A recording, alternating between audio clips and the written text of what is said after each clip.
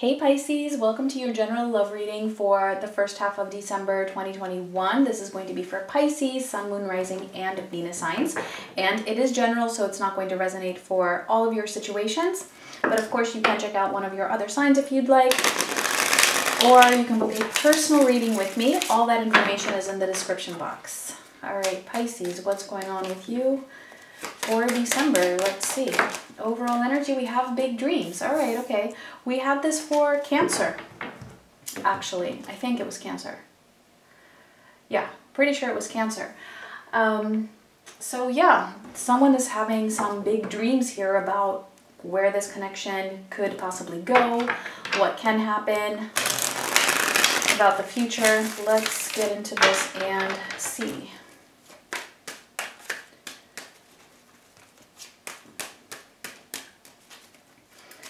Pisces, Pisces, Pisces, Sun, Moon, Rising, and Venus. First couple of weeks of December, what is going on here? You and another person. And do keep in mind the roles can definitely be reversed. Okay, so for the situation, we have the World crossed by the Hermit. Okay, so right off the bat, we do have Virgo energy showing up. There's some kind of a completion or some kind of a cycle that is trying to close out. And I feel like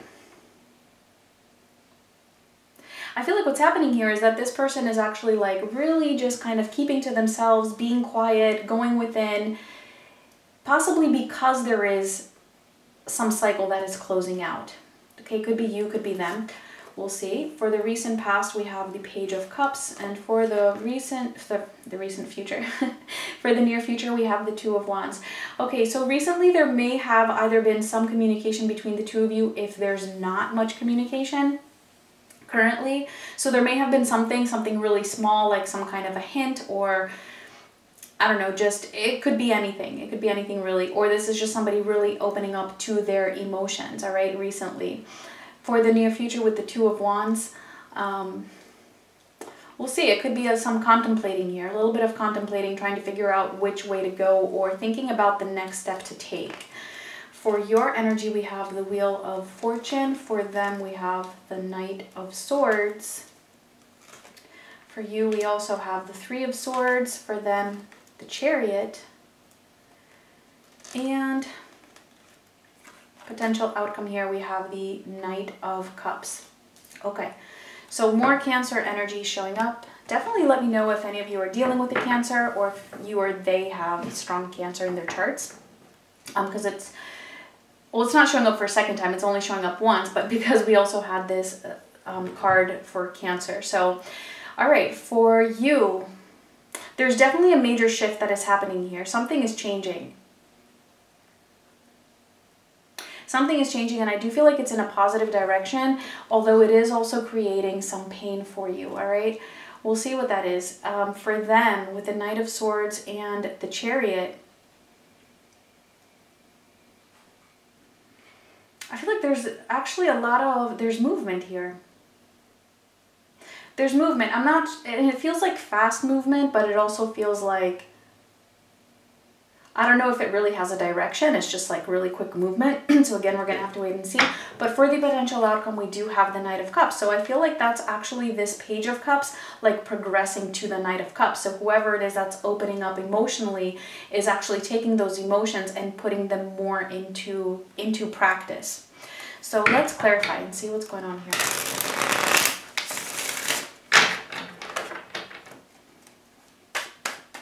So let's see the World with the Hermit.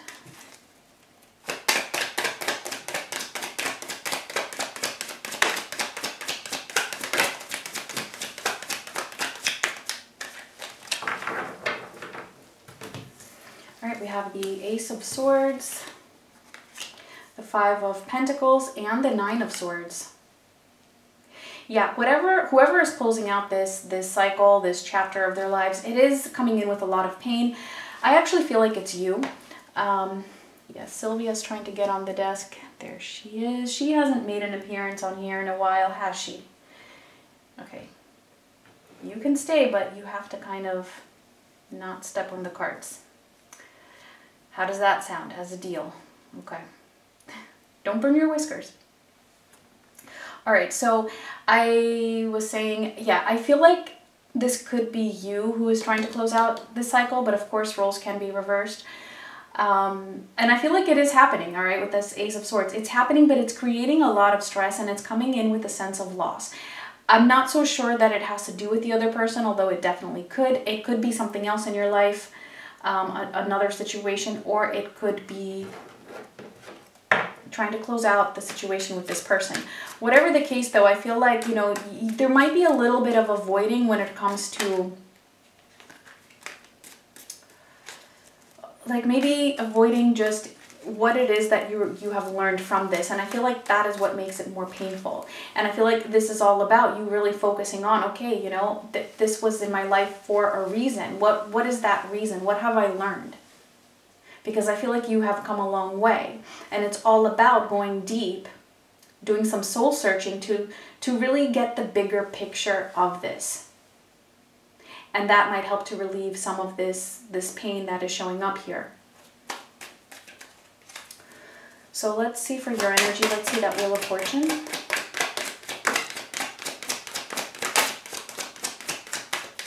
All right, and we have the 10 of Cups and the 6 of Swords. Okay, yeah, see, so things are changing for the better. I feel like the wheel is turning and moving you towards this 10 of Cups. The more that you are actually leaving something behind and resolving that conflict.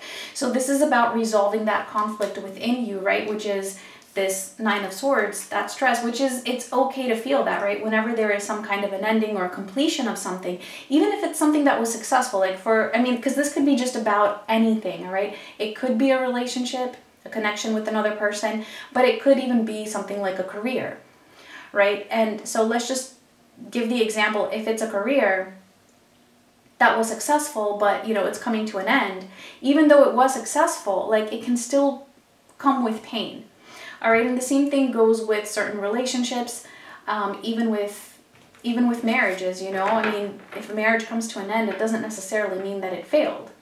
It served its purpose. It completed its cycle. And if you had soul growth and you learned from that, well, then there was a success in that, right? If you learned what you were meant to learn. And so I feel like whatever that is, you know, that is the whole issue here, is to, you know, find that lesson within this completion. And that's leading you to that 10 of Cups, to ultimate happiness and fulfillment, and possibly also love, which could be with this other person that we're seeing here. Let's see the 3 of Swords.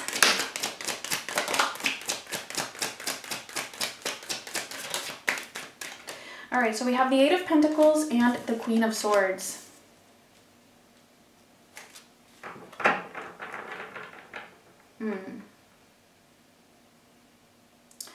It could be that, okay, if you're dealing with another person, for some of you might be an air sign, doesn't have to be, but it could even be that this is all about you having cut out another person.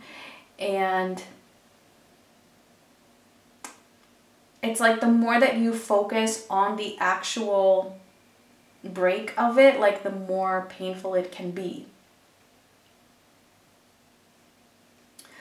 And then for others of you, what I'm getting here is that it's like you're approaching this pain, or you're coming at this pain that you're feeling from like a very practical point of view. Like you're trying to find the reason or the logic behind it. And it's like, so you're really like focused on finding the logic of why this happened the way it did, and what, and I get that. And that's pretty, it does sound like what I was saying, you know, to find the lesson in it.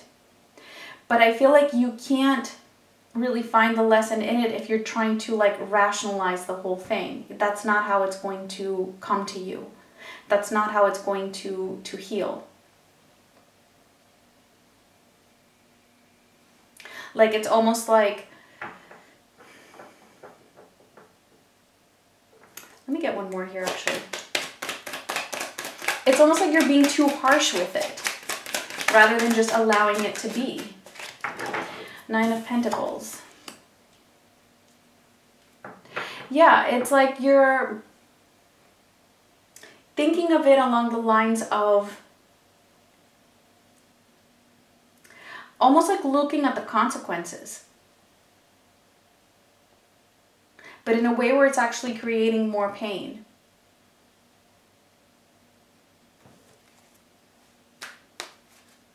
Like it may have left you feeling like, okay, well, now what? Like now I am on my own.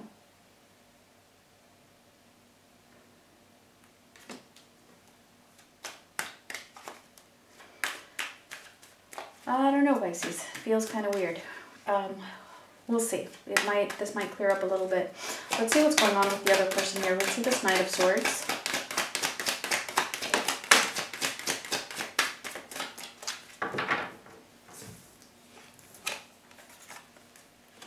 We have the Page of Cups and Strength. Okay, so we also have Leo energy showing up.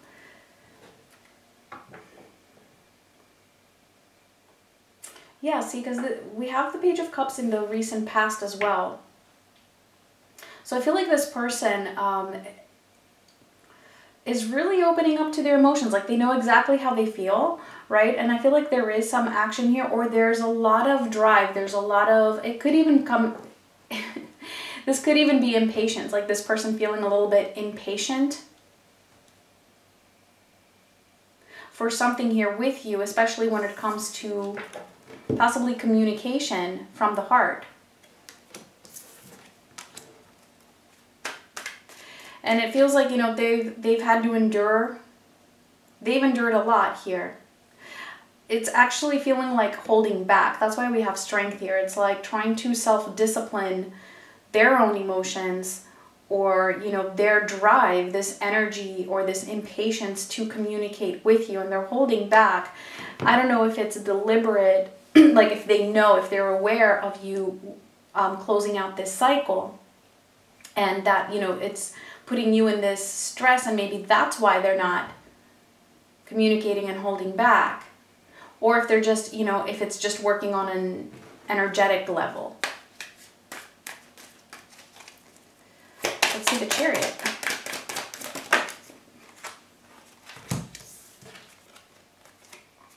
All right, the Nine of Wands, the Queen of Wands, and the Seven of Swords. Yeah, they're holding back. They're holding back. This is somebody who definitely has a lot of passion for you, or sees you as being, you know, very desirable, very attractive. Like they definitely want this, but they're feeling like there's some kind of a resistance, possibly from your end. So there might be something in what, you know, you are doing, or the energy that you are in, which it's like it's serving as this block here. And so even though that drive is there, right, we're seeing it twice with the Knight of Swords and the Chariot. We're also seeing them holding back in some way twice, right, with the Strength, actually 3 times, Nine of Wands, as well as the Seven of Swords, not acting on it.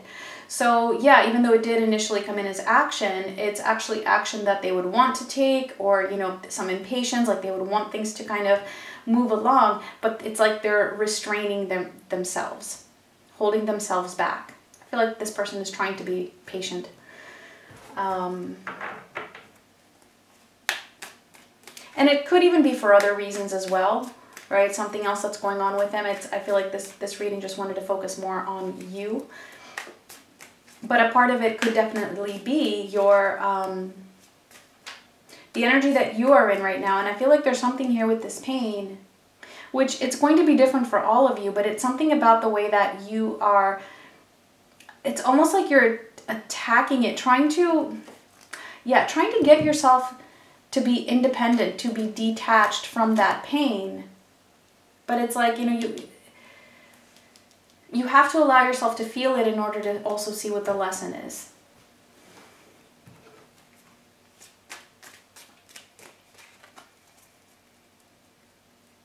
It's like you can't just wish it away. But again, I feel like once you're able to see the bigger picture, it will be relieving for you. And I actually feel like, yeah, with that big dreams, I feel like there's something here. There's something here that you really want, and that door is actually opening up for you you know, the closer you get to closing out that cycle. Let's see the Two of Wands in the near future. Yeah, we have the Queen of Cups and the Page of Swords. So there's definitely a door that is opening here, right, when it comes to love. And I feel like that could be what that big dreams is. Something that you have always wanted that maybe you pushed aside, you kind of, you know, brushed it under the rug or just saw it as always, you know, that's just going to be something hypothetical. Yeah, you know, I feel like that actually is possible here. All right, and I see you beginning to take those first steps. I do feel like it's thinking, this could even represent, you know, someone else, right? This Queen of Cups, kind of waiting, being interested here, you know, kind of keeping their eye on you, waiting to see, you know, like, are you going to make a move or are you not? And again, I do feel like for a lot of you, the roles will be reversed here.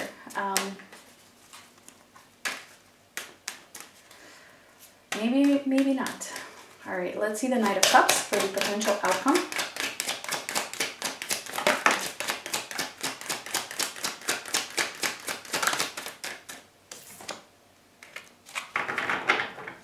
All right, we have the Five of Wands and the Eight of Swords.